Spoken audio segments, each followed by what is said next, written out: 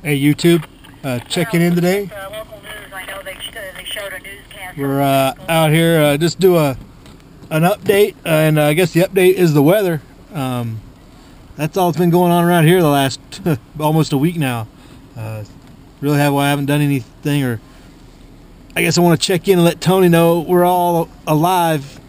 But if you're watching the news or anything or paying attention, the weather has come in quite drastically here for the last week or so here in northern Nevada, western Nevada. We had some pretty good flooding this past weekend, and it's just now starting to finish off, and we got blizzard conditions in the mountains. This here is a high water bridge here in Carson City, which the Carson just crested early this morning, further to the west in Carson Valley, and it's crested here in Carson City, and it's moving east and supposed to continue cresting through the afternoon of the rest of today and tonight, further east towards Lahontan, Dayton Valley, on down that way. So there's still some hazards going on down there. So it's been a pretty eventful weekend.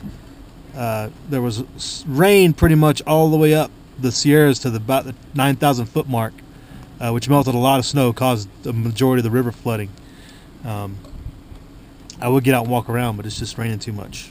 Probably wouldn't be able to hear me anyway. But you can, if you remember me taking videos of this bridge, it is considerably higher than it has been in any of those videos. You can see it's all the way across, and this area right here is usually all uncovered, that local area right there. And see if I can post some of the links below and you can get a comparison. But it's just about the high water crest that it's getting today.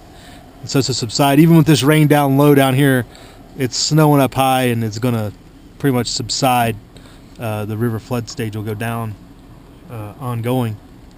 But it's a good time in the Sierras right now is blizzards. Listening to the radio here. It's a good thing about these radios. Just got your local radio, amateur radio people. Lady up in Tahoe, or Truckee, I mean, controlling the net today and describing what they got. She's got almost 4 feet, and overnight, these are places that had all their snow melt during the rain, and now they just got 4 feet dumped on them overnight. So it's some really good water content we're getting here, and that's the biggest thing too. Is we're gonna getting a lot of water. All the reservoirs are filling up. Should be a good year for everybody, farmers and otherwise.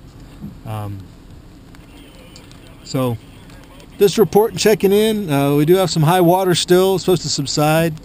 Everybody's safe for the most part. I don't think there's even been no fatalities associated with this. There's been a bunch of stupid drivers associated with this. A lot of the passes were closed over the Sierras with the rain and the snow. Avalanches, mudslides, all kinds of traffic problems, but nothing major enough. A lot of people trying to find alternate routes around marked routes and getting stuck in the snow and stuff, and makes you remind you of all the make sure people got your stuff in your car and your kit and everything else. Stock up on some sandbags too. So just checking in, showing some of the conditions we got here. This is just a small sample. This is probably as high as this is going to get here at the river here as it starts going down the rest of the day. So I wanted to get some video of it and just check in. Hope y'all are having a good day. You know what to do. Prepare, live free.